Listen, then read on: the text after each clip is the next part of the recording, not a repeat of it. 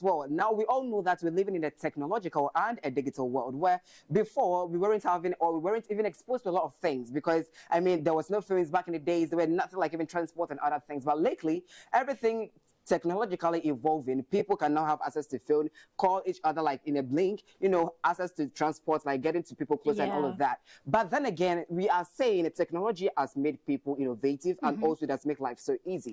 The same way it's affecting us one way or the other. You know that, right? Yes, it is. Because we are exposed to a lot of things on social media that shouldn't be. And even the bundle is too much. We buy too much bundle. The way we even read our Bibles can't even be compared to the kind of attention we give to, you know, our phones and the data and things we have. When you wake up early in the morning, the first thing that comes to mind is like go through your phone. Instead of you reading the Bible to commit yourself to God, you don't do that.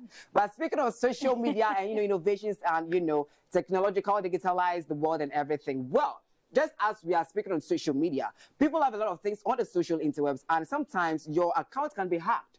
Like we came early on, I asked that when your favorite celebrity have been posting some kind of fun things on there, do you think it's a good thing to do? Or you feel like the person's account has been hacked? Why am I asking this? Well, one Ghanaian actress and a TV personality who is in the person of Joselyn Dumas has been in the conversation basically on Twitter. Just about last night, well, on her platform, she's been uploading some kind of explicit content precisely, let me say, pimping me. When I say pimping me, do you understand? I don't understand. Like pornography. Yes. And now pornographic content. Exactly. And you see, she's one of the very people that we least expect to see this coming from. She's free from controversy. She's relaxed, collected, and all of that. So how come all those porn things got onto her platform? So it's raised a lot of polemical conversations. And if we have to look at Joselyn Dumas, she came into the spotlight from 2012 after she got featured in the Northern Affair. She featured in The Perfect Picture, Adam's Apple, like she's doing great for herself. But this again is going to ask a lot of questions about her. Was she actually watching porn and she mistakenly uploaded it onto her timeline, or it was someone that actually hacked her account?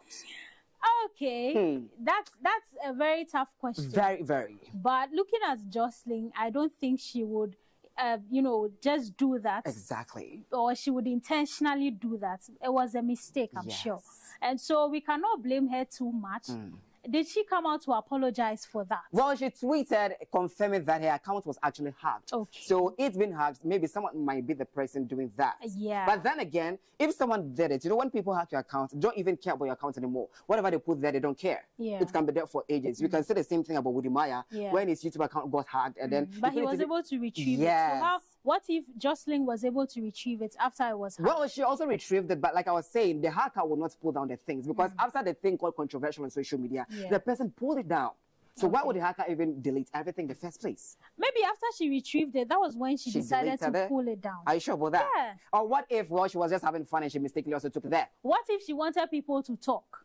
She just wanted people to have a conversation, just want to know what people are thinking about. And was that the right way to go? Because we know you are free from controversy and all of that. For me, I love the controversies coming along because Joselyn looking so with a curvaceous body and all of that, like putting porn on there. Well, let's get into it as to what she was saying that her account was basically hacked. So Joselyn Dumas is saying, guys, my Twitter was hacked.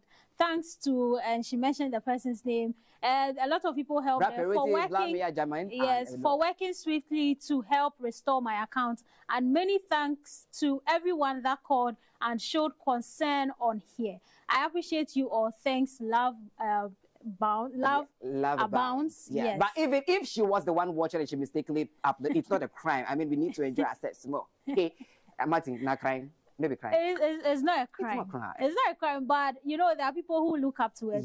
So a lot of people will be like, hey, even Joselyn is watching. That means I go do one. Me too, I go do so.